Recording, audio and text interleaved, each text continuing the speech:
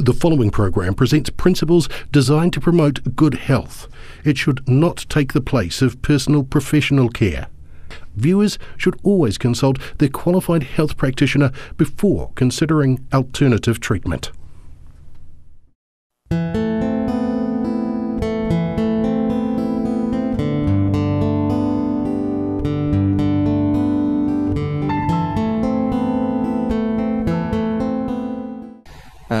So you may already know a little about Barbara. It may not be reciprocal, but Barbara, whereabouts is home for you? I live about an hour from a little town called Kempsey, which is exactly halfway between Brisbane and Sydney on the east coast of Australia. Ah, nice. And tell us about your family over there. Okay, well, my husband and I have a health retreat there called Misty Mountain Health Retreat, and people come from all over Australia and actually all over the world. We had 2 guests last program who were from California. Wow. So they've seen the YouTube lectures and come over, so that's quite exciting. We had someone from Saudi Arabia and his wife recently to get help for psoriasis. They came back 1 year later and his psoriasis is totally gone. And for 20 years he's been battling that. He was 40 and his specialist said he would never be free of it. So that's just a little insight. You said about my family, my husband Michael and I have been married for 18 years, and when we married I had 6 and he had 2 children. So we have 8 children, and the ages of the children now are 28, 29, 30, 31, 32, 35, 38, 40. And we have 14 grandchildren. Wow, okay. Oh, that's lovely to hear. And a little about your background. You're health, have a health background yourself, Yes, right? I do.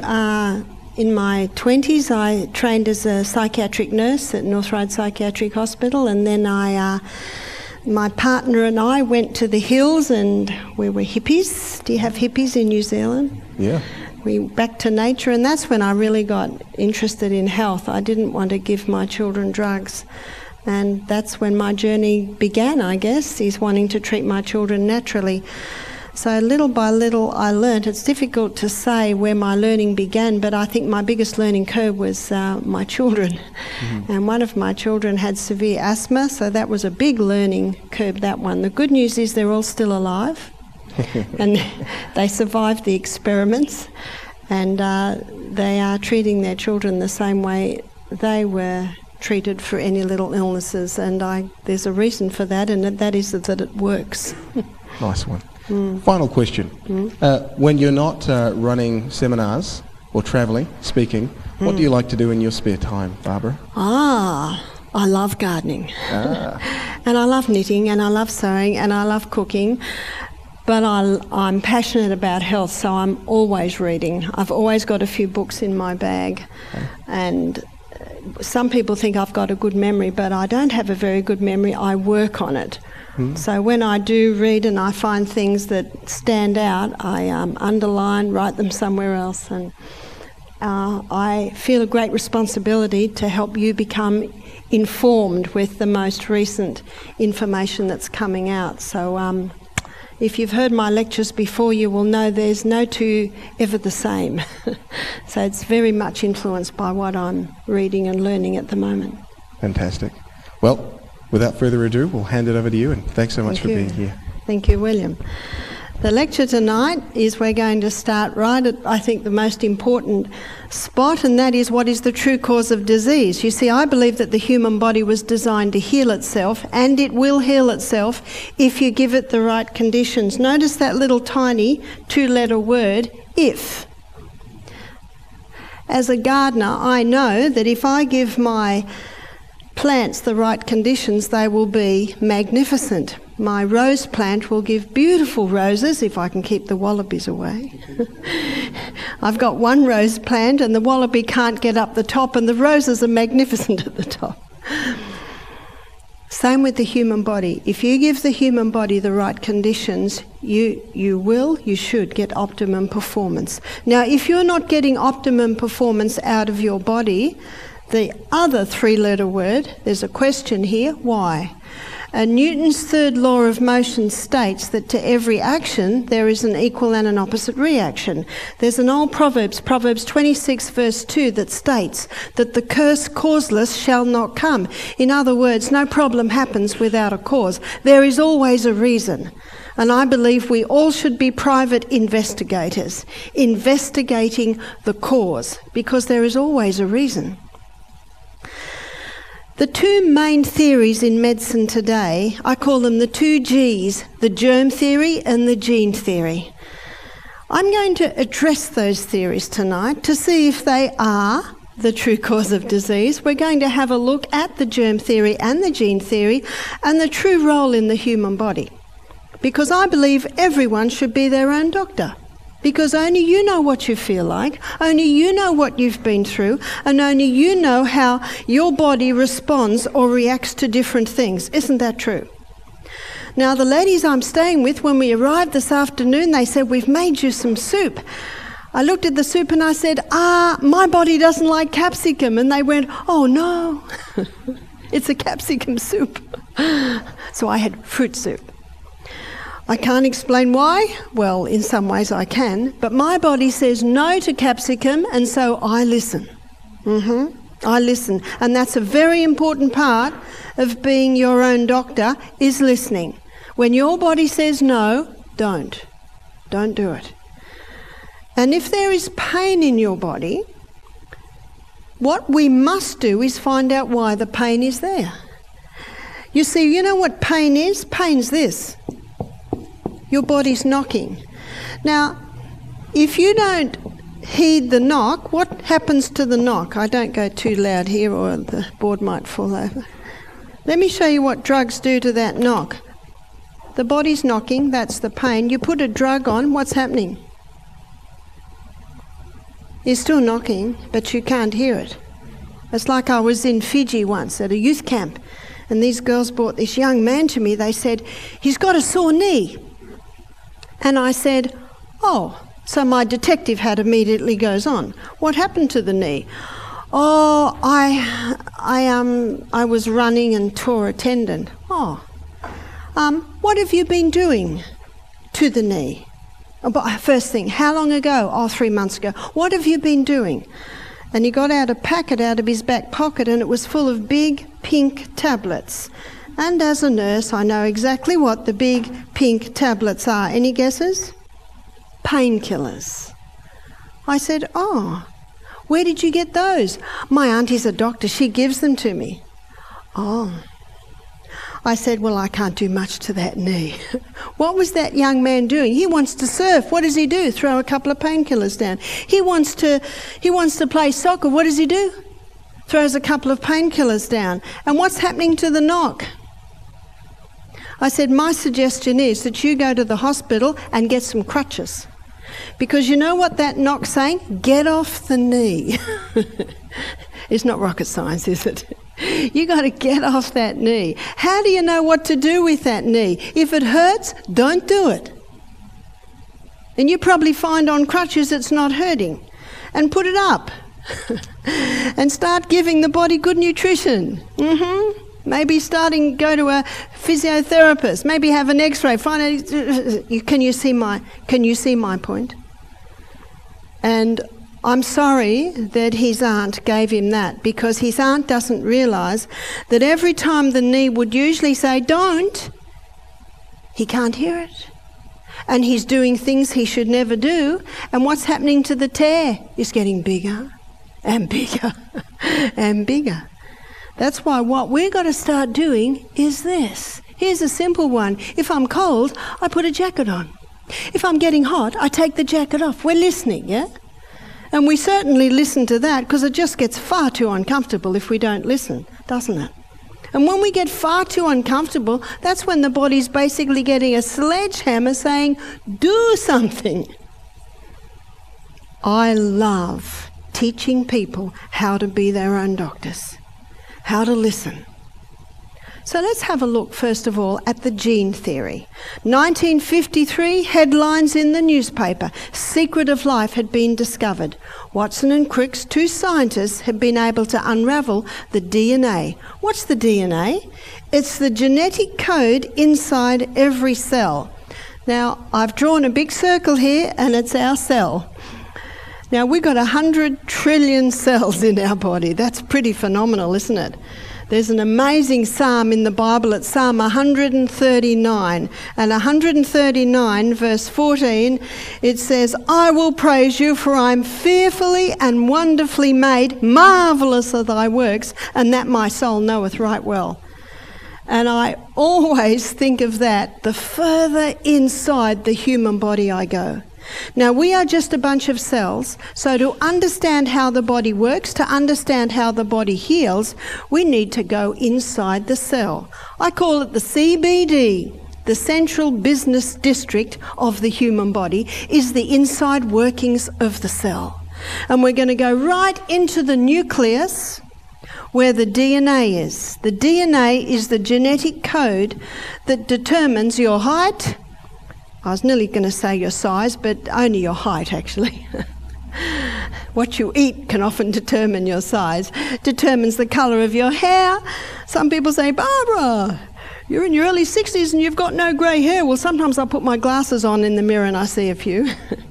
Do you know, my father is 90 this year and he's hardly got any grey hair. My mother died when she was 51. She had no grey hair. There's a bit of genetics there. My husband is white. He's a couple of years younger than me. His mother and father, before they died a few years ago, they were white. Can you see the genetics that's happening there? And if people see a photo of my husband, they say, oh, he's blonde. And I just smile. My husband tells me I'm not allowed to go grey. But it's all in the DNA. 23 chromosomes from our mother, 23 chromosomes from our father. And because I cannot change the colour of my eyes, I cannot change my height, I cannot change the shape of my legs, I cannot change the length of my toes, I cannot change that. And nothing I do will change that. Maybe if I perm it, it'll go curly, or if I straighten it, it'll go straight on the hair, but I cannot change that.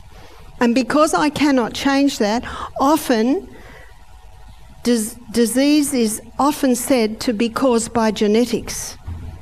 But just as I cannot change my height, the colour of my eyes, the colour of my hair, unless of course I dye it, I cannot do that, but I can change the genetic code that has come down regarding my health status. Isn't that good news?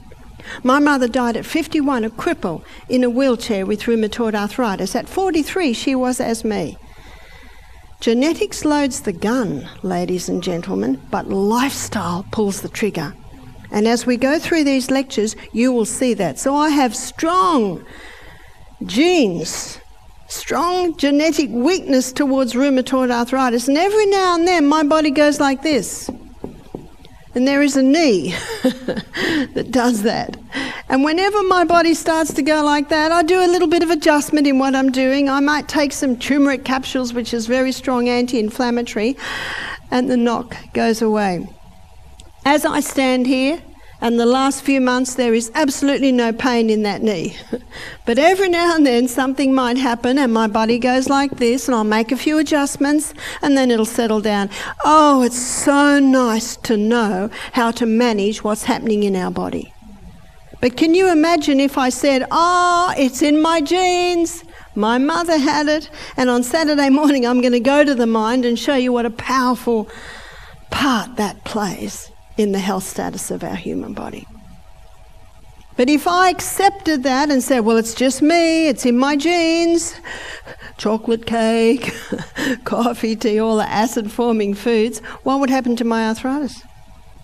It would get bigger and bigger and bigger. Nice to know how to manage things. The man I mentioned from Saudi Arabia who conquered his eczema, his psoriasis, he's managing it. And if he goes off the rails and does everything wrong, what'll probably happen? It'll come back. Time to readjust and get it under control again. A lot of information in the DNA.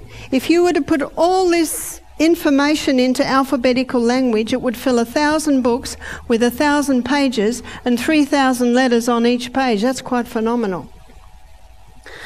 What is the DNA made up of? It's made up of the food we eat. So the outside strands is made up of polysaccharides. And polysaccharides simply means many sugars.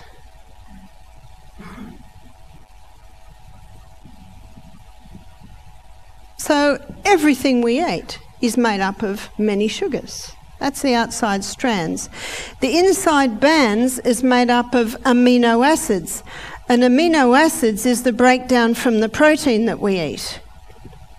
So my protein today was, I had some beans, some cannelloni beans, I've had walnuts, I've had some almonds, Brazils. There's my main amino acids today. Minerals.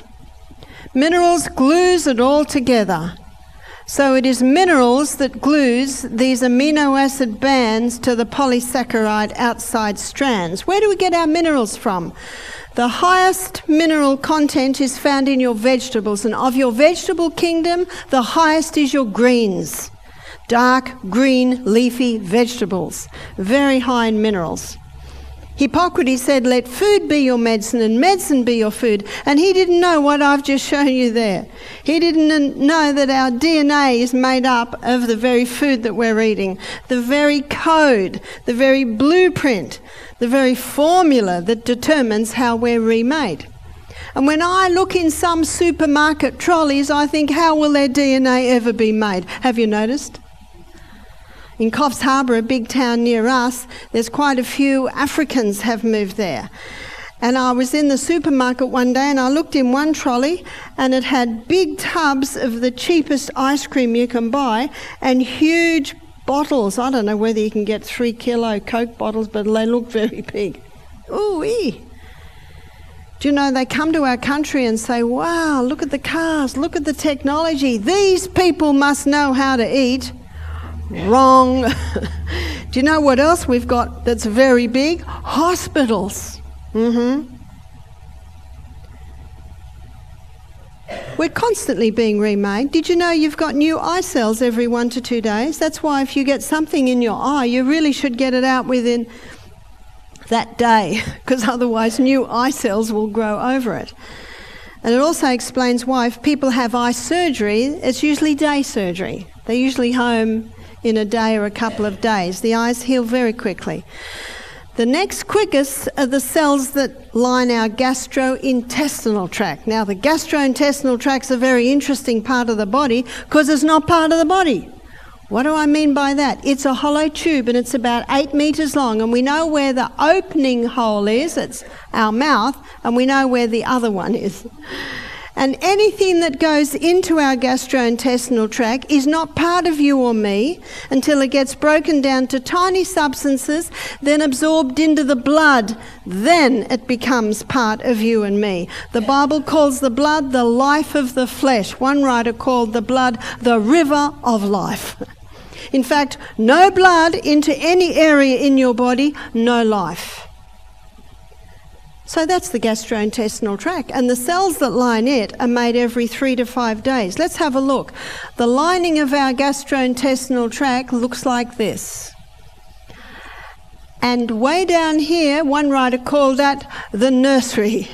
So the new cell is made there, it travels up, and then away it goes every 3 to 5 days.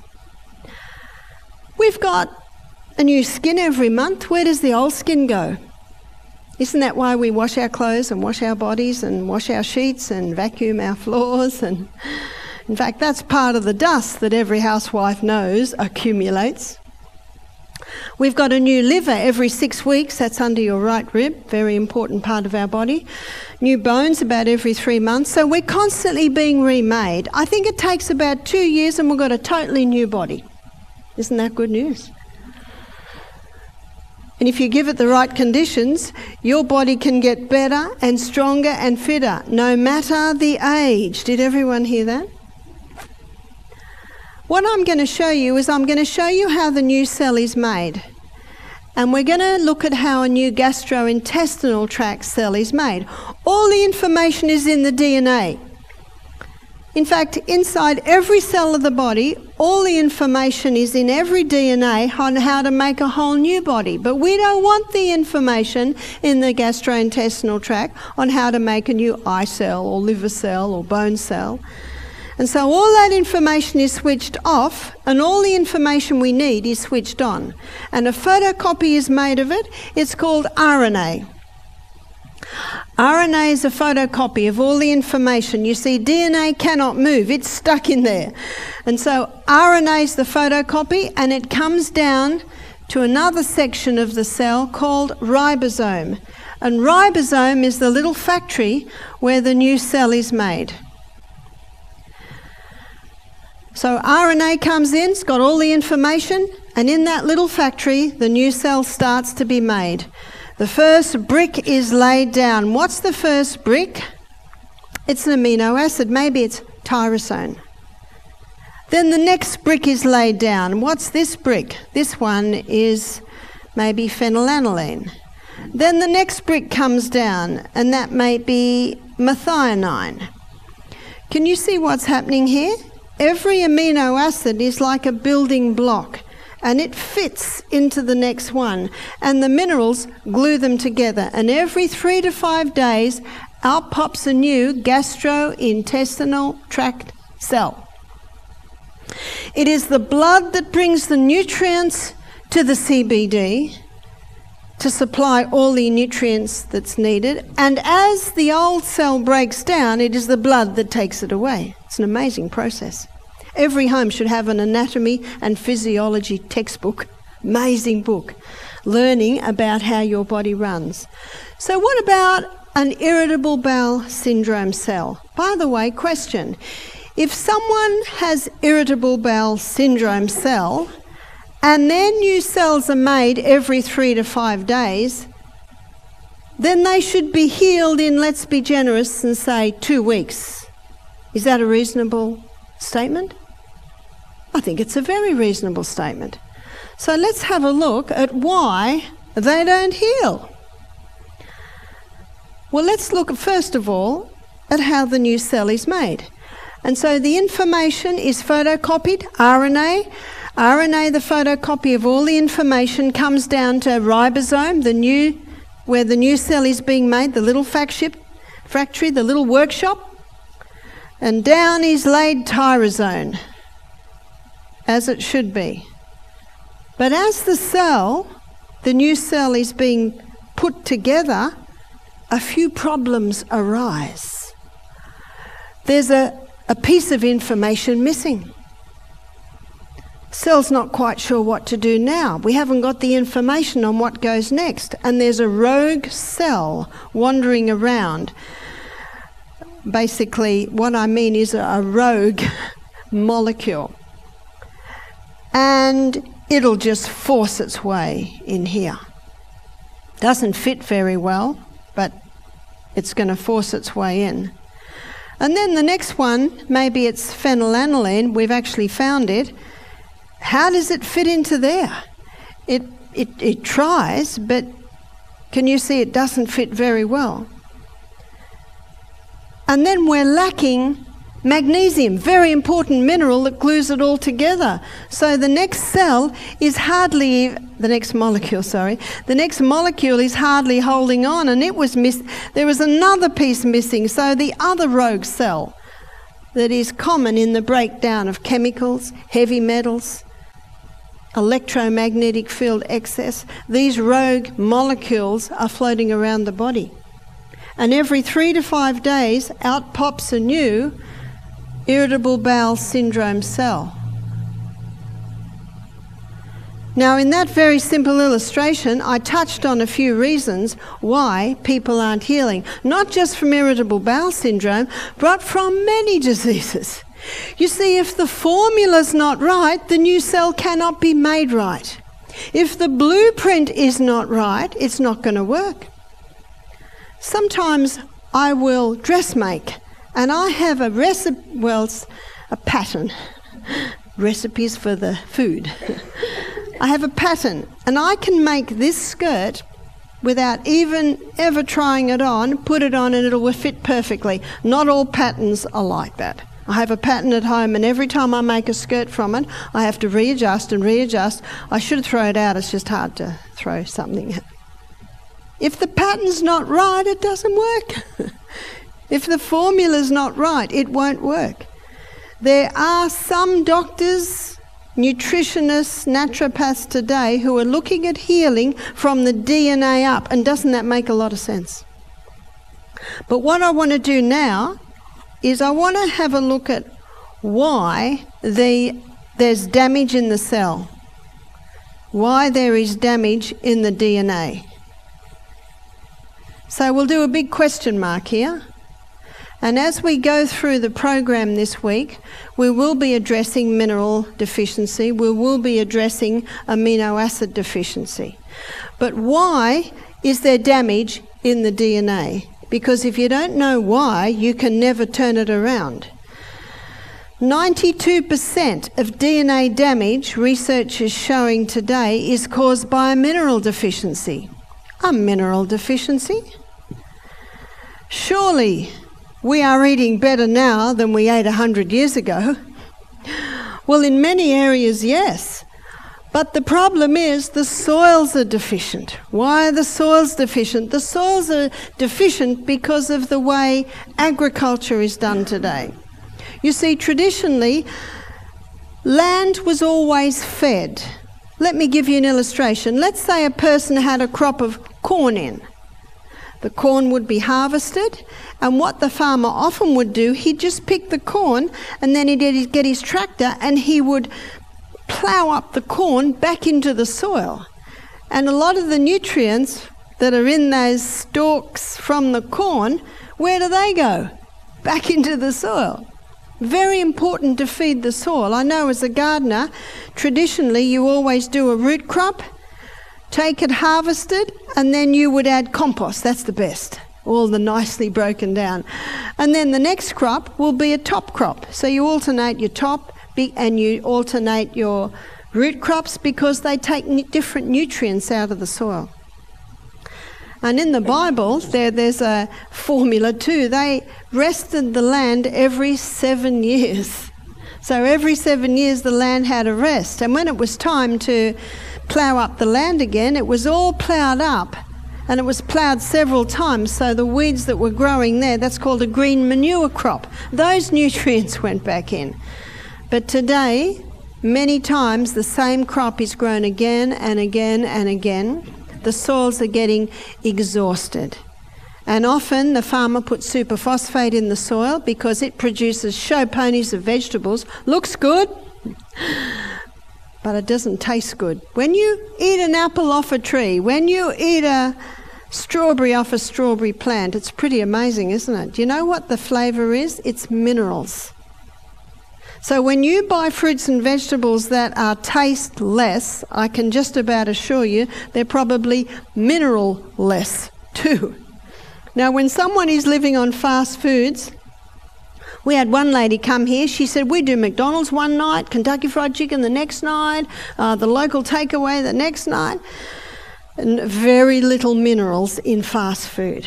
But we have people today who are eating vegetables every day, who are eating fruit every day.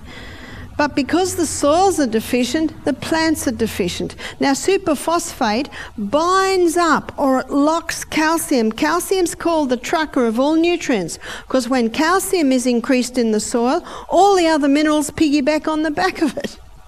And so the plants are deficient because a lot of the minerals are locked up in that soil. No wonder so many are mineral deficient today. And on top of that, you put something else into the body that's leaching the minerals that are there, stimulants. We've got a nation today who are just about living on the stimulants. They're always tired, so what do they take to get a pick-me-up? Caffeine. Now, caffeine is very effective at leaching calcium and magnesium out of the body. Now, they're two very important minerals. So let's say we've got a person who's mineral deficient to start with, and on top of that, they're drinking the coffee. No wonder so many people are mineral deficient, and that, of course, is causing damage in the DNA. Sugar. How could something so sweet be so poisonous? We have 3 books in our library at home, or in our health centre, I should say. One's called Sweet Poison by David Gillespie. I think many people have heard of that or maybe read it. Another one's called Pure, White and Deadly by Dr. Yutkin from England. In one of his chapters, he claims it should be banned. It is so toxic. And the other book is called Sugar Blues, because you know what sugar does? It causes a high, then it causes a low. There's the blues down there. And because of this high, low that the sugar causes, pancreases are wearing out, the arteries are breaking down, 300 diabetics, actually I think it's up to 400 now, 400 diabetics diagnosed daily in Australia. That's daily, and I'm pretty sure New Zealand won't be much different. Because I look at your shops, I look in your supermarkets, and yeah, New Zealanders are eating much what Aussies are eating. Many people are sick through ignorance. Many people do not realise what these foods are doing to them. Another is tobacco. 4,000 chemicals in one cigarette. Whew. We had a lady just last week. She was coming off 30 cigarettes. No, she was coming off a packet of cigarettes a day for 30 years. And it was the first time she'd stopped. At the end of the week, she said, I can't believe I'm not suffering more. Why aren't I suffering more? I said, well, you've done a couple of days on juices. You're having the steam sauna every afternoon, diving into the mountain stream, back into the steam bath. You're sweating out a lot of the poisons. And when you sweat out those poisons, they're not in your body for your body to have to withdraw from as much. She was excited. She said, I just watched my mother die from lung cancer, and I made her a promise on her deathbed that I would stop smoking. I said to her, how do you think you'll go? She said, well, I'm going to give it my best shot. I said, great. That's good. It's nasty stuff. Many die from not only the lung diseases, but many associated diseases that can be linked with tobacco.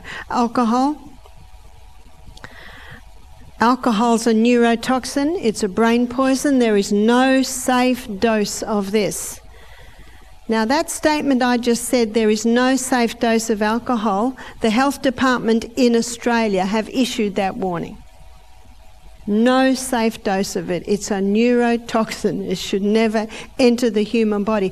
But what we're looking at now is causing DNA damage. Children are being born today with holes in the honeycomb shape around the lungs from smoking parents. Children can develop emphysema when they're getting into even their 30s, never having smoked just because of the weakened lungs from their parents. We're getting children born today with fetal alcohol syndrome. This just isn't parents drinking, or the mother, drinking alcohol in pregnancy, though that is dangerous. This is the DNA that both parents have given their children. What's also causing damage in the DNA is chemicals. It is estimated that we are introduced to 30,000 every year. You have no say over your neighbour's house, but you have total say over your little castle. Tomorrow morning, have a good look in your laundry cupboard. Many people are poisoning themselves with what they are doing their cleaning with. We had a lady last program. She was 45, and one of the guests said to her, are you coming off cigarettes? Because she had a terrible cough. She's never smoked in her life. She's a cleaner. So she's breathing in the chemical fumes the whole time. So part of the program I set up for her when she left us was, No more chemicals.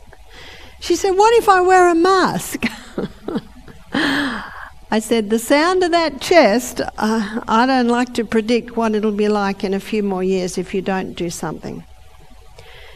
You know, if you don't turn the tap off, you're still going to be mopping up in the other corner. If you don't find the cause, you will never have a cure. There are some things that must stop if you're looking for optimum performance.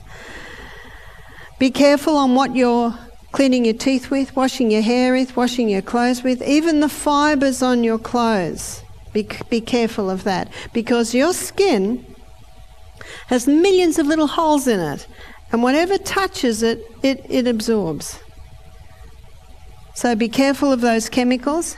There's a little book, I'm sure you're familiar with it, called Chemical Maze, and that little book will show you what all those numbers mean on the foods you eat. Electromagnetic field excess.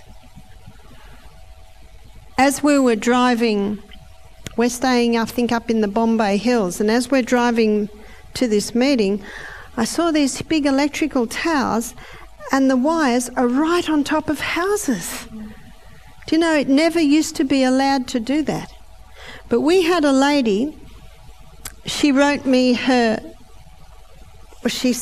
book that she's written, and her book is a story of her journey. She and her husband bought a house. There's the house. Sorry, that's the house yard. Here's the house here. And huge, big electrical towers. Sorry, I'm not a great drawer. That's an electrical tower. Right out, just at the back fence. Now, they put in a swimming pool. And chlorine will intensify that electromagnetic field. Plus, at the same time, she's landscaping, beautiful landscaping all around the pool, and a lot of them, the mulch she used was a bit moulding. Can you see what's happening here? We've got this, in fact, there's about 500 times the electromagnetic field underneath those towers, more than is usually coming off the planet, because we are electrical people, and one of the biggest electromagnetic fields is coming from the sun, but it's not a problem unless we're out there too much.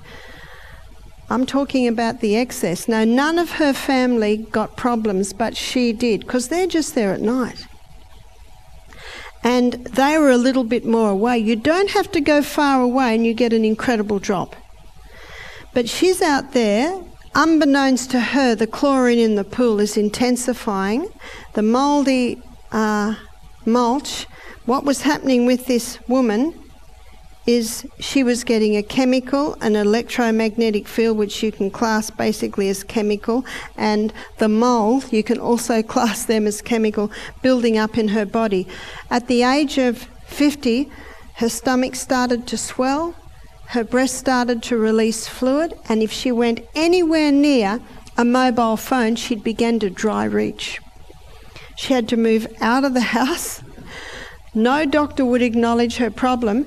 So why can I go near a mobile phone and not start dry reaching, but she would? She was full of poisons, and every time one more drop went in, what's happening to her? She's getting spillage. Whereas maybe my poison electromagnetic, maybe I'm there. So if one more drop comes into me, I don't get an overflow. So you see, I don't get a reaction. So what did this woman do? She had to go to a place where she had no exposure to an electromagnetic field. She had to go on a very, very strict diet of organic foods, and she had to go through detoxes, so she eventually got her level down so she could basically function in society. None of her family had the problem. Remember, they weren't in the backyard all day. They didn't have that close exposure. So if you are in a house under electromagnetic fields, what is my advice? My advice is to move. So can you see what's happening in a lot of the time? It's a build-up. A little bit of this and a little bit of that. Now, it's surprising how much it drops when you just come even a foot or two away. Let's say you've got a electric clock, and it's right sitting there and you're sleeping here, you just move it 2 foot to the other side of the table and you get a 3/4 drop in the exposure that you're having. We're in a technological age today. I think it's impossible to totally eliminate, but be very mindful of the danger of overexposure, being very close to it. But also the refreshing thought that you don't have to go far away from it and you can get quite a big drop from it. In many houses, you've got the meter box. So if you've got a meter box there and your bed is there, my suggestion is move the bed. Because we spend a lot of time in that bed, don't we? 1/3 of our life we're sleeping. So put the bed on the other side and put a cupboard there. Or if you say to me, but there's nowhere else that the bed can go, you can buy a black lead-based paint that you can paint over that. The lead is not in a form that would harm you, but it blocks that. It blocks the electromagnetic field coming in great amounts. Genetically modified foods. Genetically modified foods are the result of 2 species' DNA being sliced together. For instance, the DNA of an Atlantic salmon and the DNA of a tomato spliced together in the hope of creating a tomato that will grow in the snow. But it doesn't.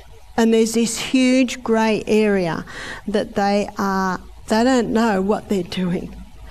Genetically modified foods create molecules that the body doesn't know. Genetically modified foods have the ability to tamper with your DNA. Genetically modified foods cause cancer. What's cancer? Cancer is a mutation of the cells. What causes the mutation of the cell? The mutation in the DNA. What causes the mutation in the DNA? Genetically modified food can do that, and so can these other things.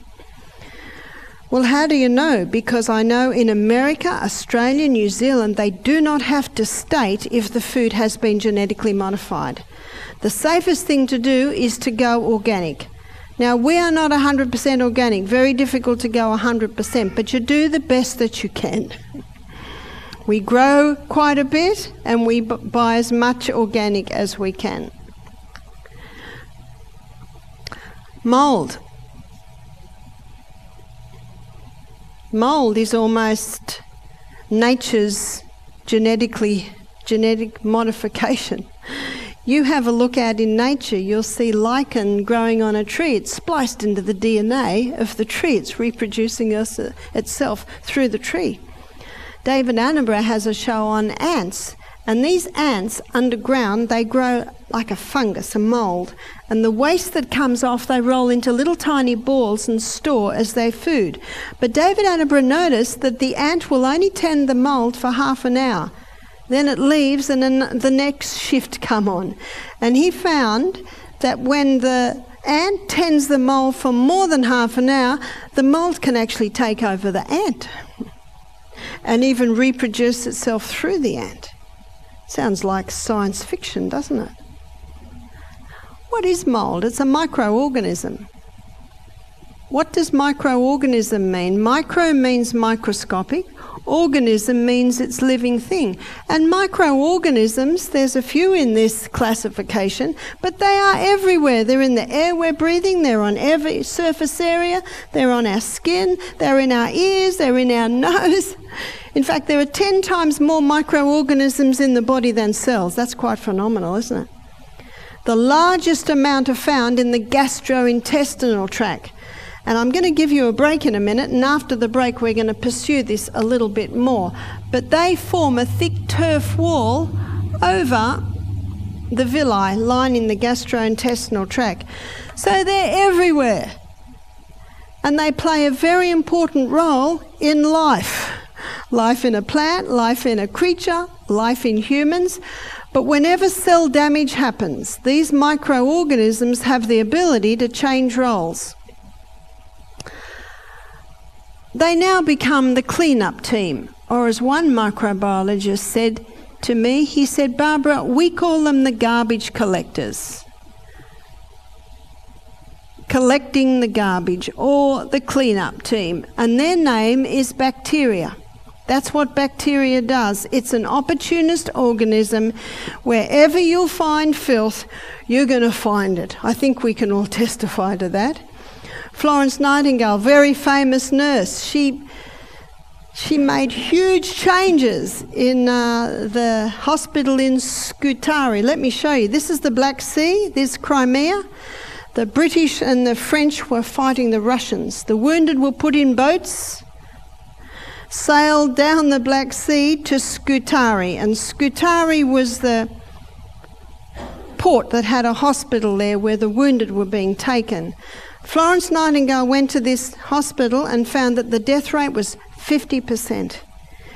The conditions in there were appalling. There was raw sewage in the corridors. The doctors didn't wash their hands between operations.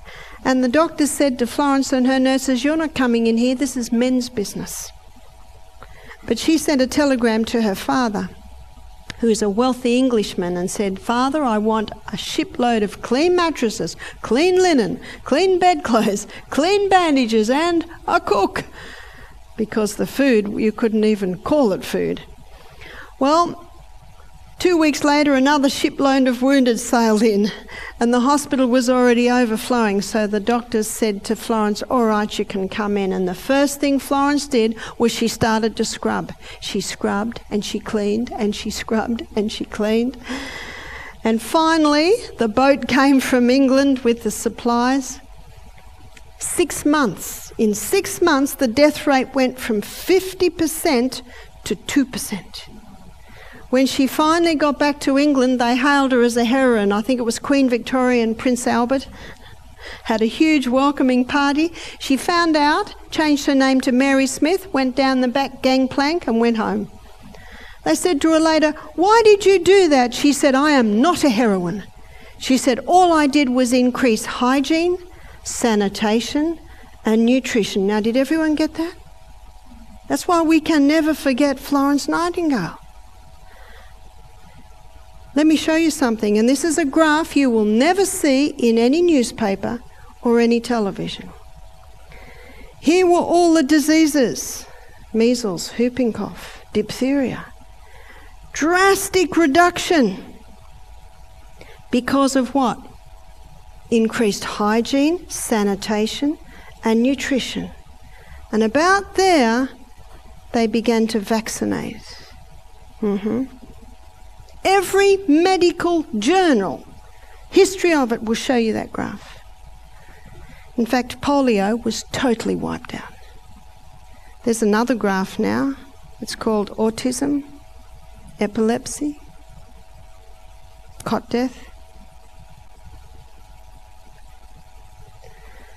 It was Florence Nightingale and her increase in hygiene, sanitation, and nutrition that changed the world of nursing. I don't think the pharmaceutical companies will allow a movie to be made of her, because they would like you to think it was medication, but it was not. When Florence Nightingale read of Louis Pasteur's theory that germs cause disease, she said, "This is the theory of a man of a very unstable mind. And anyone who believes it is equally unstable because it defies reason. These microbes are everywhere. As the environment changes, now we get the exterminators." What's their name? Their name is yeast and fungus. That's what they do. That's their role on the planet. As the environment changes, now we get the undertakers. What do undertakers do? They take away dead things. What's their name? That's the mould. And it's not long after the mould stage that the matter is brought back to dust. What does the preacher say at the funeral? Ashes to ashes, dust to dust. What's he referring to? He's referring to what's about to take place in that coffin. The matter will be brought back to dust. What I have drawn for you here is the carbon cycle. It's the cycle of life. And a basic law of science states that nothing is created and nothing is destroyed. It just changes form. These are the players in the cycle of life. These are the performers in the cycle of life. And the preacher's referring to Genesis 3:19, where the Bible says, we come from dust, we go back to dust, we're dust. And in Psalm 103, the Bible says, where about God, he says, he knows our frame, he remembers that we are dust. Very precious dust. It's the cycle of life. And there are many eminent physicians, professors, scientists who do not agree with Pasteur's theory. It defies reasons. You see, germs don't cause disease. They're the result of unhealthful conditions. What Florence Nightingale did in that hospital was she turned the tap off. There was nothing for these guys to eat.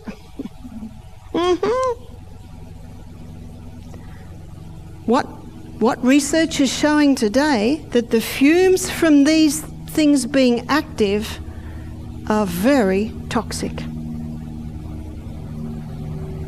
There is a series in Australia called Is Your House Killing You? SBS television had it on. 2 DVDs, 7 shows, and nearly every show the people are sick because there's mould in their house. This stuff's toxic. In fact, the Bible says if there's mould in the house has to be destroyed. It says picked up, taken out to an unclean place outside the city. In Australia we call it the tip. I'm going to give everyone a break now. It is 5 to 8. Please come back at 5 past 8. So that's a 10-minute break. That'll allow you to get a breath of fresh air. There's a water container up the back. And to the left, there's the ladies and the gents. So please have a breath of fresh air, and we'll come back at 5 past 8. Thank you.